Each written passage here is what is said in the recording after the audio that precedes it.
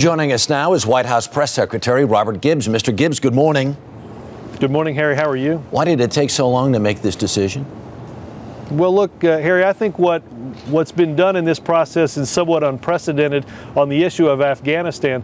I think everybody involved really worked hard with the president to make this policy better than it would have been had we announced it after only a week. I think everybody involved made this policy stronger, and I think the American people can be proud of both the process and the decision that the president will announce tonight. But the numbers are pretty close to what General McChrystal asked for in the first place, the difference hopefully being made up by people from NATO. France, for instance, has already said no.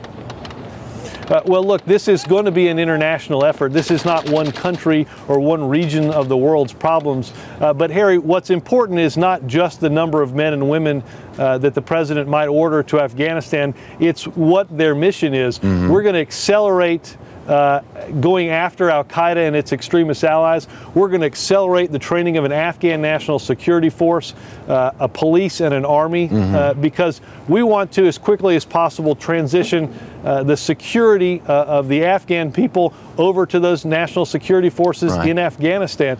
This can't be nation building. It can't be an open-ended forever commitment. And I think that's what the president will outline tonight. On those two issues, though, so to make Afghanistan a safer place for somebody like Hamid Karzai on one hand, and al-Qaeda really isn't that much of a presence in Afghanistan anymore anyhow, so why not chase them into Pakistan, or why not chase them into the Horn of Africa? Well, look, I think this administration has taken the fight to al-Qaeda unlike any that we've ever seen. I will tell you this, what we want to do is ensure that the same people that plotted against us and attacked us on 9/11 don't have a safe haven provided by the Taliban in Afghanistan to sit and plot like they did on September 11th. This president won't stand for that. We'll announce a strategy that accelerates taking the fight to al-Qaeda. And I think the American people will be proud of it. Very quickly, and shifting gears, is anybody from the White House going to be fired for the state dinner fiasco last week?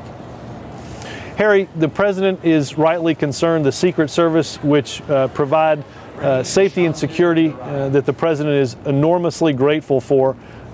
Everybody is concerned about this process. We're reviewing our internal procedures. As you know, the Secret Service is looking at what happened to allow somebody onto this complex. This White House will do anything that needs to happen to ensure that both the president and his family are safe and secure, but also that anybody that comes into this complex for an event enjoys that same safety and security. Is that a yes or a no? Well, Harry, I don't want to get ahead of what any of these investigations will look at. I think it's important that the president asked the Secret Service to look into this. The Secret Service also was concerned, and we'll have answers shortly.